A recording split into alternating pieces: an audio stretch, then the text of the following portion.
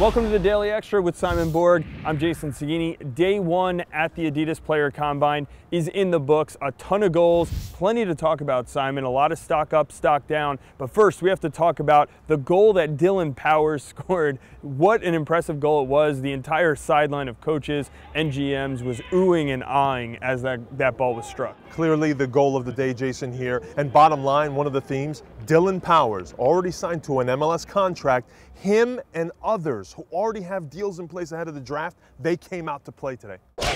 All right, well, let's take a look at our stock up, stock down for what we saw today. Simon, give me a couple of guys who you think helped themselves at day one. Well, I'm going to go with two guys a lot of people are talking about. Andrew Farrell from Louisville. He's projected to go #1 by some.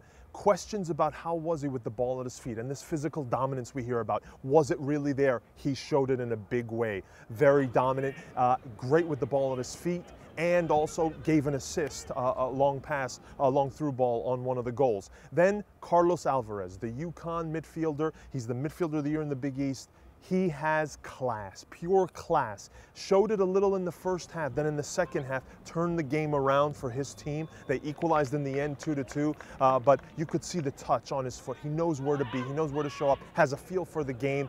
His goal was a nice one. His assist on the equalizer, equally brilliant. All right, well, I'm going to go with a couple of guys a little less well-known who maybe aren't all the way up there yet, but I think definitely helped their stock today. The first one, Michael Bustamante. He's an attacking midfielder from Boston University, but they started him at right back today. Remember, there's not a lot of right backs in this draft, and if you watch the Combine today, it looked like there were no right backs in the draft. But Bustamante did himself some favors playing at that right back position, attacking out of it. He did very well.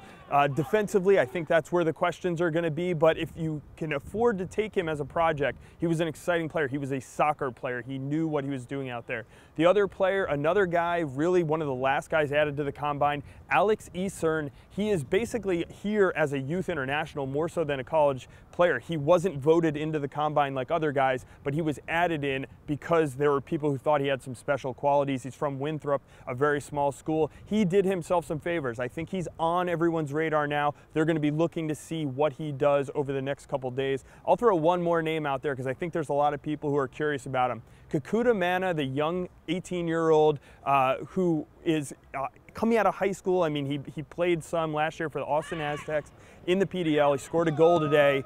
I thought he was very exciting on the ball. He knew what he was doing. He could combine with other players. For me, he's someone who stood out because I didn't expect a lot from him at this young age. Simon, what about the players who maybe weren't as good as we had hoped coming into the Combine? Well, we'll mention one, highly touted Blake Smith out of New Mexico. He's considered by some to be one of the best wingers in the country, but in the game he played out on that left side, he was a little overshadowed by the left back who kept overlapping, and the left back was Greg Cochran out of Louisville, and so he never really found the game. So Blake Smith needs to show up now in the coming games to really leave his mark. Yeah, and Cochran, I thought, another one of those players who really did well for himself. I'll actually go with Blake Smith's teammate here as someone who disappointed me a little bit. Devin Sandoval, the big forward, people compare him to Steven Lenhart as somebody who can really get in there and bang and bruise.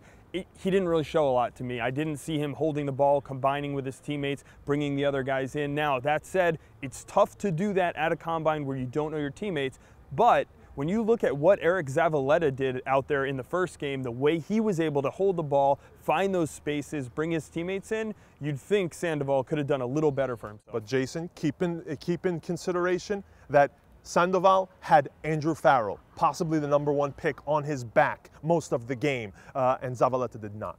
All right, well, remember, we'll have plenty of coverage all weekend from the Combine, including dailies on Saturday and Sunday. We'll have full coverage of the games on Sunday as well. If you have any questions about what happened out here, players, stock up and down, how guys did, you can tweet at Simon Borg or myself. We'll be back with plenty more tomorrow from the MLS Combine.